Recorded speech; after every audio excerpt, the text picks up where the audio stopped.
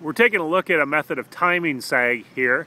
Instead of using a stopwatch, they have target sagged center phase, so we know center phase is the exact sag that we wanted.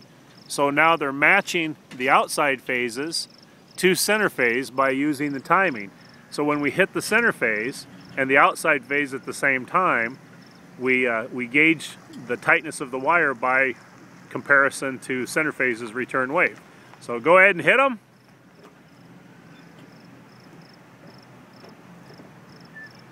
Right, you can see the wave really good on the center phase.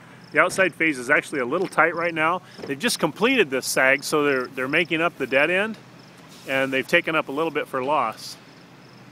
But by comparing those waves, they should come back right at the exact same time if they're in sag with each other.